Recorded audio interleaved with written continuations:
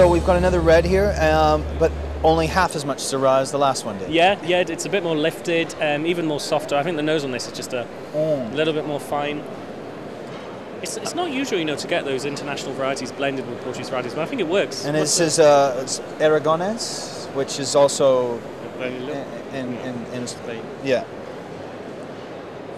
Now the crossover of names happens quite a bit in wines, where different names mean the same wines. Sure. And whether that's confusing sometimes for people if they're going for the native varieties, Maybe. Malbec or Cod. Or Sure, Syrah, Shiraz, even it gets people, yeah. But I don't know, I think, like...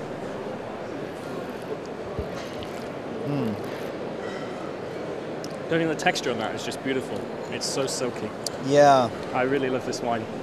Again, a food one, but I could drink that by itself. It's just such a beautiful silky texture. It just slips down, That is a... And slightly, I'm getting sort of like the red fruits, but also like tea. Yeah. Sort of hints of quite stewed tea at the end. Those tannins, feeling that sweat come through there. But the fruit's very ripe. Very nice wines, and really typical, as you said before, of what they're doing in Portugal, and that they deserve much more credit than they have done. Spain takes a lot of plaudits, but I think.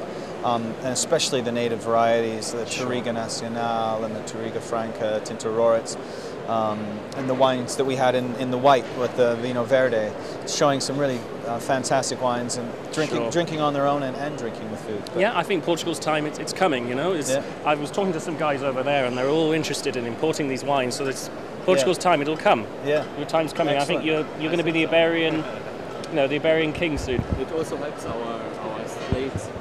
You got some of the soil here, or some of the soil from Allento.